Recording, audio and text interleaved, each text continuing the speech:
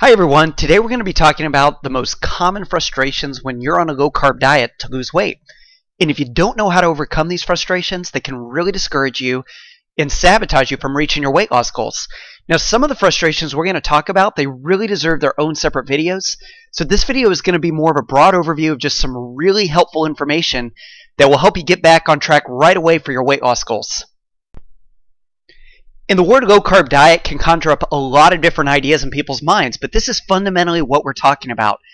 Getting rid of the bread, potatoes, pasta, dessert, sugar, all of these carbohydrates and sugars that trigger too much insulin from your pancreas, and that extra insulin signals your body to store more fat. So if you don't get rid of these foods, or if you don't cut them dramatically, it doesn't matter how much exercise you do, how many calories you cut, you're probably not going to burn any fat. But if you replace these foods with more good protein, more good fats, more vegetables, it's now possible to burn fat because your fat-burning hormones can now become activated. And there are lots of good low-carb fat-burning programs out there. This is just a small sampling of the more popular ones right now, and they're all great, and they all have a lot of sound science to back them up. And even though there are some minor differences in each of these programs, they all have the same basic fundamental plan. Get the carbohydrates down so that insulin levels can come down so that your body can burn fat. Now, if you don't have a good low-carb book and you want to get started on a fat-burning diet right away, you can watch my Intro to Burning Fat YouTube videos. And in about 20 minutes, you'll really have a better understanding of how you can use foods to stop triggering the fattening hormone insulin and start triggering fat-burning hormones. So definitely pick up one of these good books for more details, but you'll get the basic ideas of all these books just with those videos. But what if you're doing all the right things with your diet, you've cut out the sugar, you've cut out the bread, but it's just really slow results? You step on the scale each week and it's only half a pound that you've lost, maybe 1 pound, and you just get discouraged and think, this isn't working. So frustration number one on a low-carb diet is slow results. And a lot of that frustration comes because we've been brainwashed into thinking that any diet or exercise plan that's going to work for weight loss is going to work about as quickly as this lady is losing weight. This was a real ad that I found. We've seen so many ads that say lose 20 pounds in 20 days or lose 30 pounds in 30 days that we think that that's the way it's supposed to happen. And when it doesn't work that quickly, when you do the right things but the pounds don't magically melt off quickly, that can be frustrating. So how do you overcome frustration when you have slow results on a low-carb diet? The single most important thing to overcome that frustration is knowing that even if you're eating perfectly, the max amount of fat that your body can burn per week is about 1 or 2 pounds. So if you're losing 1 pound per week, that's great. It's working. Now, water weight can come off much faster. The people that lose weight quickly on a low-carb diet are losing lots of water weight because too much insulin also triggers water retention as well as fat storage. So it's really fun to lose water weight quickly, but when you've lost the water weight, and you're burning fat, things will slow down to about half a pound per week, 1 pound per week, and if you're lucky, 2 pounds per week. And there's no reason to be frustrated with that. That's how your body works, and if you can be patient, stay on the low-carb program, you'll reach your goals. Another thing that's helpful is to smash your scale with a hammer and stop looking at it. As you know, the scale usually brings nothing but frustration, especially if you're checking it every day. Don't stand on that thing more than once a week because remember, you can only burn 1 to 2 pounds of fat per week.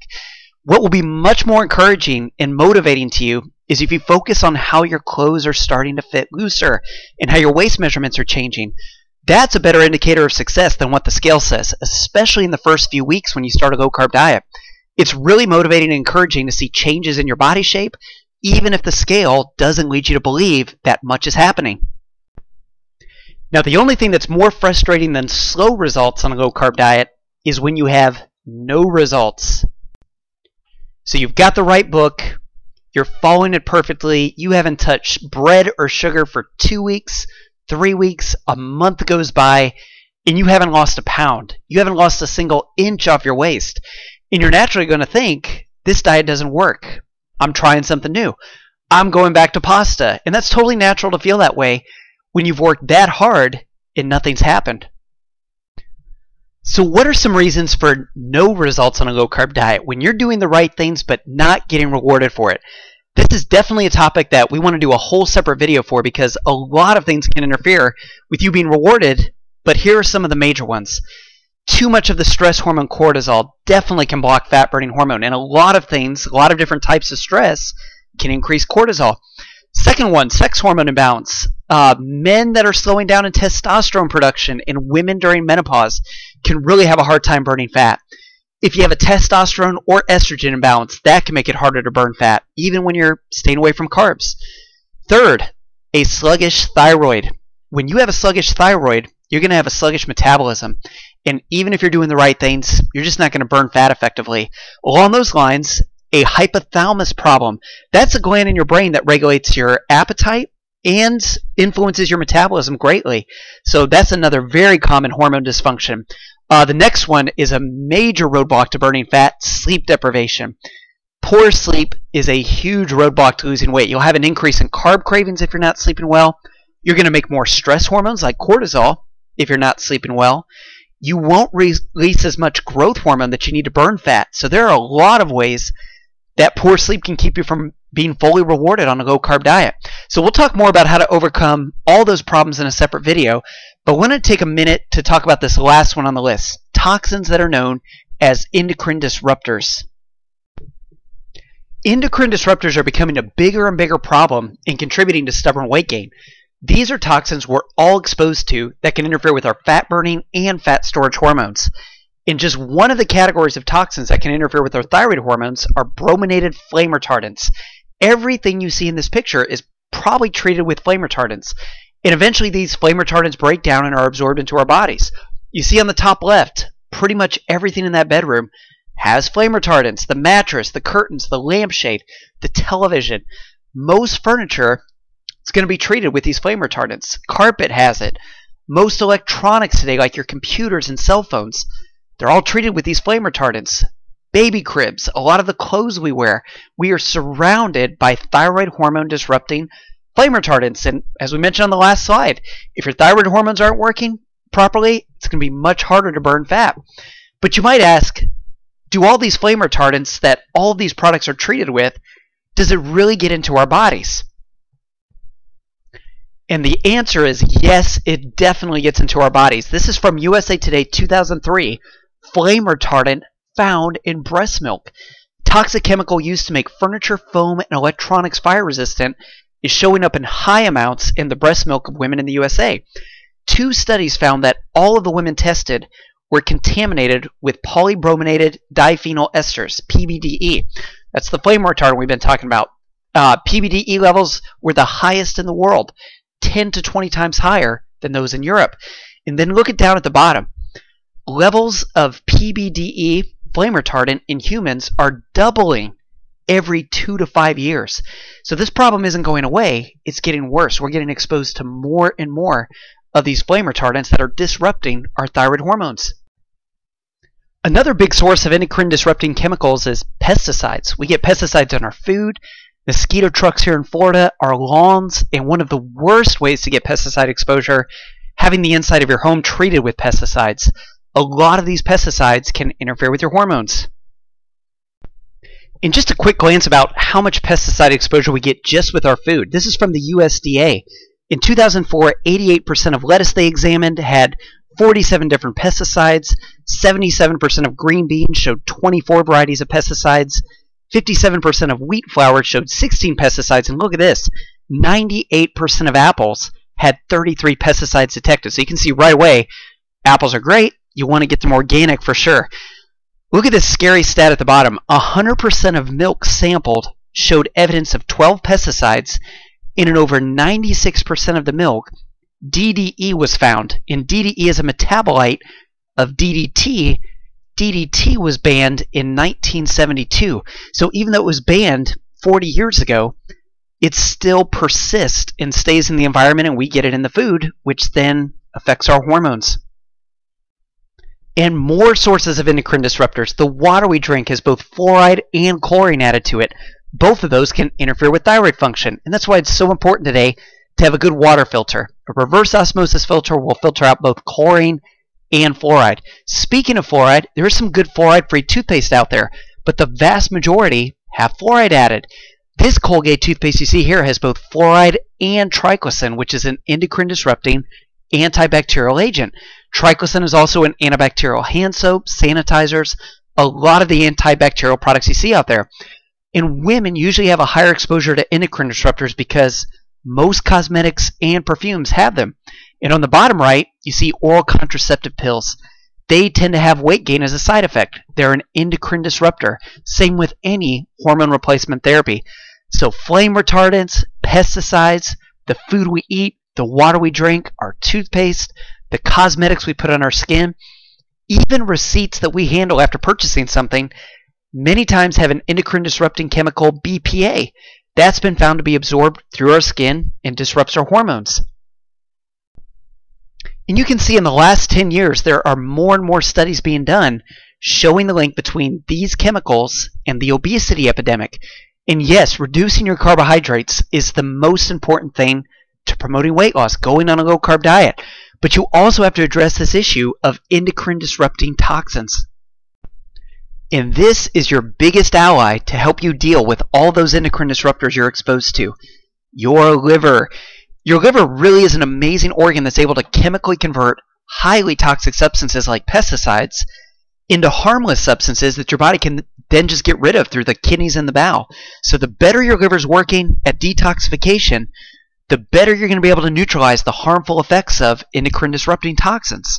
Your liver also regulates the effects of many hormones in your body. Hormones like cortisol, estrogen, testosterone, growth hormone, and even thyroid hormones. These are all influenced by the liver. So this is a make or break issue. If you want to burn fat, if you want to get rewarded on a low-carb diet, you have to have a healthy liver.